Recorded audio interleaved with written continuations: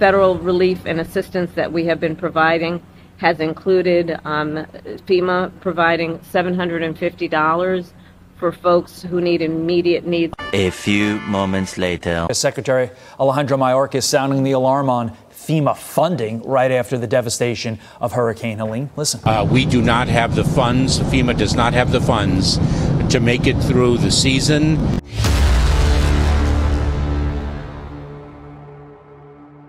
Hurricane Helene just ended Kamala Harris's campaign. This comes after a bombshell announcement from the Department of Homeland Security Secretary Mayorkas. So what we're going to do in this video is react to the corruption and exposing what's really happening. Let's start at the very beginning. Tonight, an unfolding catastrophe in Asheville, North Carolina. Homes and buildings swept away by raging floodwaters that have submerged the town. It's beyond anything I've ever seen in my lifetime. Parts of the town not underwater, completely cut off. Somebody on a Facebook post said something about having to fly out of Asheville because you can't drive out of Asheville. That extreme. Yeah. With no power and no cell service, crowds formed outside this hotel, one of the only places in town with working Wi-Fi. 6,300 National Guard troops racing to get aid to those in need, along with an army of volunteers. The death toll skyrocketing. At least 166 people killed across 6 states and hundreds of people still missing. And back here in North Carolina, dramatic dashboard camera footage capturing this moment that a couple narrowly missed being swept up in a landslide in the Blue Ridge Mountain. Let me just give you guys a couple of stats here I have on my screen, so I don't want to get this wrong. Currently today, the death toll is at 205. They're estimating that the economic damage, right, to the economy in that local area is north of $160 billion. The size of the hurricane covered over 800 miles. And the storm caused record-breaking flooding, which we've seen in the videos and the clips. And the power outages reached at least 690,000 homes. Given the catastrophe and the size of how damaging this has been to that area, this is the purpose of the video, why I truly believe this is going to negatively impact Kamala Harris's campaign because of the responses and the corruption. And where we're going to start with the response is the current commander-in-chief. Loved ones waiting, not sure if their loved ones are okay, and they can't contact them because there's no communications.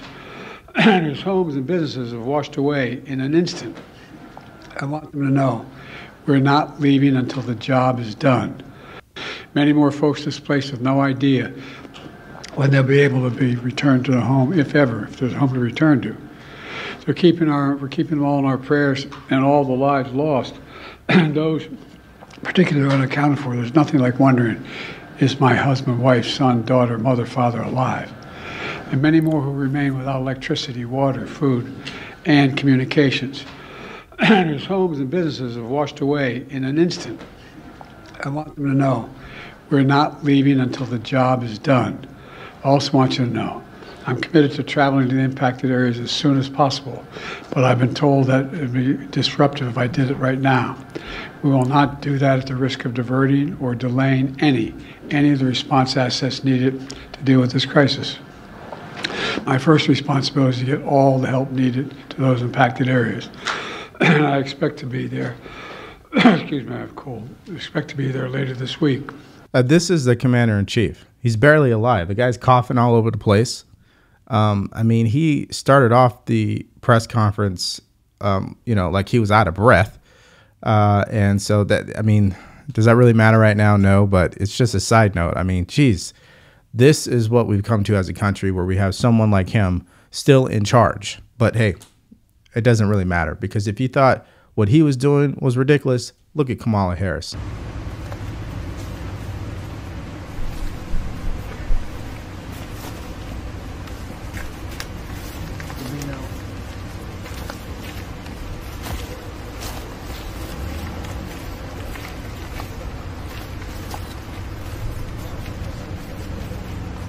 She is just as fake as you can get. I don't understand the photo op there. Why are you like, what is that? You know, you waiting for the cameras to roll to look like you're doing your job. You got your nice little crisis jacket on with the big logo.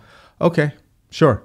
I'm sure that people believe you. And just optics wise, it looks weird. But hey, Let's give her the benefit of the doubt. Let's see what she had to say. I want to acknowledge and thank the first responders who have been extraordinary.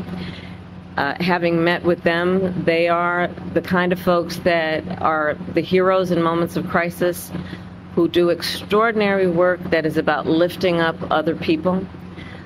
As it relates in particular to the leaders who are here and doing that work, including the first responders, most of them, as it relates to the local folks, are folks who have personally, and their families have personally experienced loss and devastation, and yet they leave their home, leave their family to go to centers like where I was earlier to do the work of helping perfect strangers.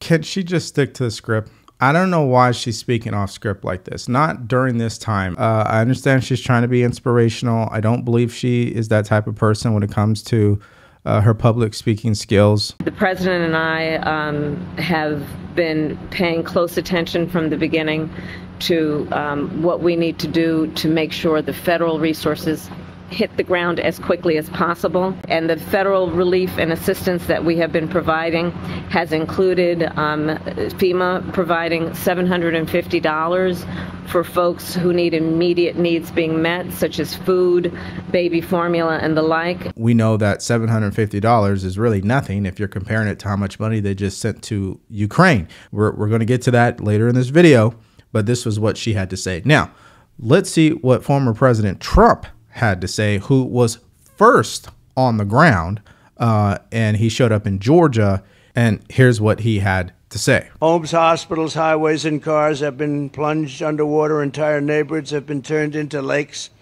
Nobody's seen anything like it, and to every family that's been displaced here in Georgia and North Carolina, which has really been hit. We were going there also, and they don't have communication. They don't have anything right now.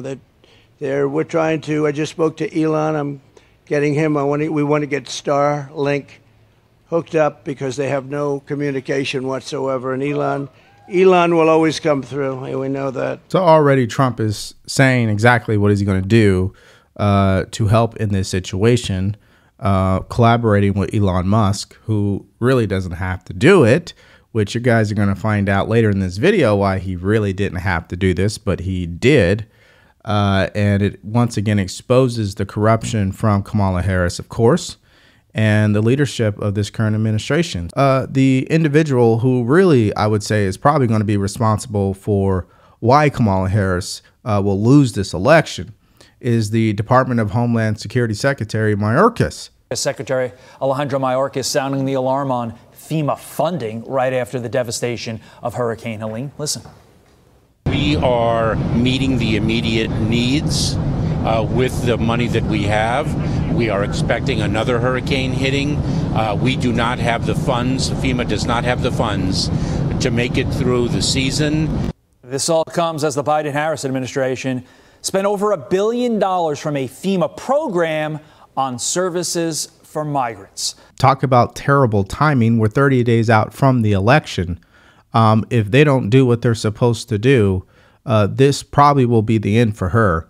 And that would be a good thing because our country needs strong leadership. This is what weak leadership gets you. They spend more money and they have more compassion for illegal immigrants than they do for our own American citizens, and especially ones right now who are in such a terrible situation. Now, of course, this is my opinion. Let's watch a couple of clips that brings this point home of how bad it is. I want to ask you about what you've seen from FEMA on the ground. And I know that Americans are helping out right now, but is FEMA leading the effort? Are you seeing them on the ground delivering aid, or is this on the backs of the American citizenry? No, actually, the American people are the ones who are leading the efforts. And so you can see now that there is a tremendous amount of people that's just stepped up. I've heard from others who said that they haven't heard or seen FEMA. And so that's become a bit of a problem. And some of the other areas, which has only got helicopter accessibility, rotary wing only, it makes it even more difficult. And again, I want to apologize for the background noise and everything. We just landed to refuel. We're going to try and go back up and go out. But yeah, I haven't seen FEMA the entire time, and I've talked to many of the fire departments, and they've had very little communication with them as well. Well, maybe FEMA should be less concerned about DEI, which is the #1 priority of FEMA, and more concerned about delivering aid during crises like what's going on in Western North Carolina. Well, they are concerned with delivering for a crisis, but it's the wrong one. They're delivering for the immigration crisis, the border crisis, right? In these sanctuary cities, that's where the money has been going. Clearly, that's where the resources are at. I mean, how damaging is it for a congressman to go on to a major network and say that even local police department, fire department, the citizens have not made contact with FEMA? That is terrible. Why is it that FEMA is the last on the scene? That's what I don't understand. I mean, that's why I call this a scandal, ladies and gentlemen, because in 2024, speed is everything. And if you're telling me former President Trump and what he brought, resources, Elon Musk and the Starlinks, Corey Mills and the people he's been using privately to help people be rescued and things like that, they've been on the ground. They were there before FEMA. Oh yeah, we got problems. Now, if you're getting value from this video, make sure you like, share, and subscribe to our channel. If you want to support us further, go to the link in the description below, grab yourself a t-shirt or buy us a cup of coffee. So this is a glimpse into the chaos that is happening right now on the ground, and we're just getting started, okay? Thank God that the fact that Elon Musk donated a lot of his Starlinks, even when the government pretty much stiffed him on a government contract where he would have provided over 19,000 Starlinks to FEMA. Yes, you heard that correctly. But it took Donald Trump to reach out to him to get that going. And let's look at a couple of tweets from Elon Musk on this exact issue. So here's the actual tweet where it's just really the bottom line to it. He writes, had the FCC not illegally revoked this SpaceX Starlink award, it would probably have saved lives in North Carolina. Lawfare costs lives. Now, why is that? Because earlier there was this tweet that was released. North Carolina would have 19,522 working Starlink kits available today after Hurricane Helene had the FCC not revoked in bad faith the grant that was awarded to SpaceX as the winning bidder. So SpaceX bid on this government program. They won it, and then all of a sudden it was revoked. So here's like the list of all the states where Starlink would be available to be used from the federal government. So clearly that would trickle down to FEMA, and that didn't happen. Elon Musk, he sends the Starlinks there. He makes it free. People don't have to pay. I mean, he's pretty much doing more than FEMA at this point. I mean, and that's not to be disrespectful to people who work for FEMA. I just don't believe FEMA is set up to be successful when you're diverting funds to the migrant crisis that shouldn't exist in the first place. All right, so let's go over the implications of this and how I believe this is going to just end the election for her, just full stop. Number one, the federal government and FEMA, which obviously stops at Kamala Harris's feet because she's running to be the next commander-in-chief. They've been embarrassed with their failed response because of politics. And what do I mean by that? Well, politics is what prevented Starlinks from being available immediately. Politics have prevented from even private citizens and other people with resources from helping the local community and being obstructed by FEMA and local authorities. The second thing is that voters feel forgotten. They don't feel like that the federal government cares. And this is another Maui situation again. And so this is bad timing for the campaign. And this is why immigration can have negative impacts that you don't even see coming, right? Who thought that a hurricane would hit in this month, 30 days before the election, and then it's exposed that they've used almost $1 billion on the migrant crisis, but they're struggling with delivering resources, and now they're going to be short of money in FEMA moving forward during the hurricane season. I mean, that is just crazy. Now, the one thing that isn't crazy that's actually great news is the GoFundMe that was set up when former President Trump visited Georgia. This was set up the same day.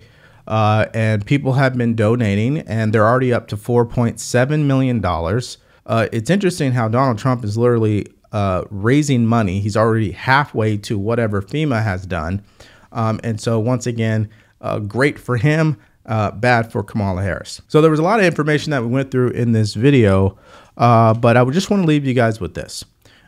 We got to bring common sense back. I mean, that's just the bottom line.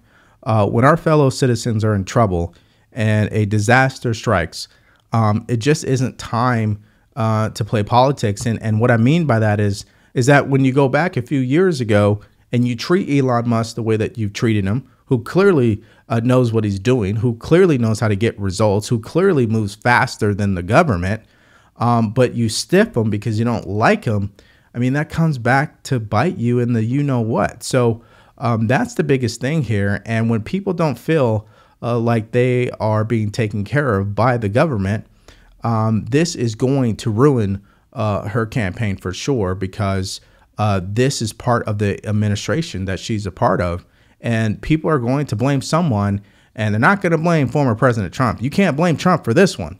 They're going to blame Joe Biden, and they're going to blame Kamala Harris. So that's my opinion. What do you guys think about this entire Hurricane Helene story, the damage and the responses, local citizens taking matters to their own hands, FEMA doing the craziness that they're doing, and then the amount of money that they spent on the migrant crisis, including now that they're going to be short funds? I mean, what do you guys think about all that?